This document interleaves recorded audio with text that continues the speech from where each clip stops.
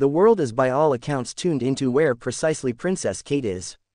On March 18, 2024, following quite a while of inquiries from the general population, TMZ distributed film of her leaving a homestead shop with Prince William. The appearance only added to the rumors. Welcome viewers to my channel. Please subscribe, like my video and turn on notifications so you don't miss our next update. Kate's last public appearance was on Christmas 2023.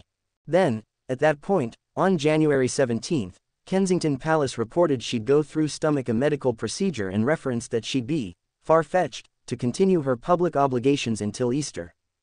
Given her long-standing role as a supporter of the British royal family, her absence from the public eye seemed out of character. Rapidly, worries that her arranged system had turned out badly transformed into viral joke speculations and schemes about her whereabouts.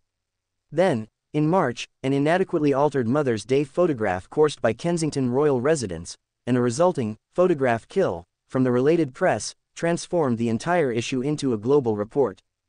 As Vox's Constance Grady states, this dreamlike adventure is about more than any one disease, any one photo, or even any one princess.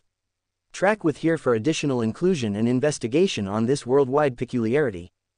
At the point when The Sun distributed pictures of the Prince and Princess of Ribs shopping at a homestead shop at the end of the week, it said it was doing as such, in a bid to end a long time of online hypothesis which has seen wild paranoid ideas about Kate spread unrestrained.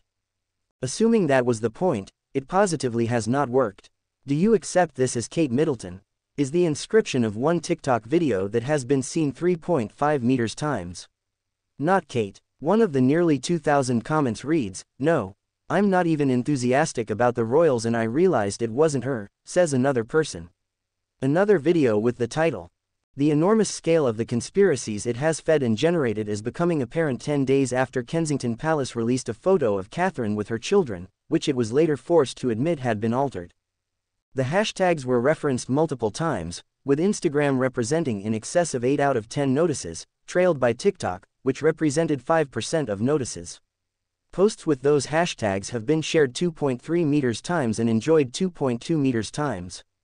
The speculation has been truly global, with the India Today News magazine page receiving the most attention for the 3 hashtags on Facebook and Diario Libre, a Dominican Republic newspaper with 1.8 million followers, receiving one of the most attention on Instagram.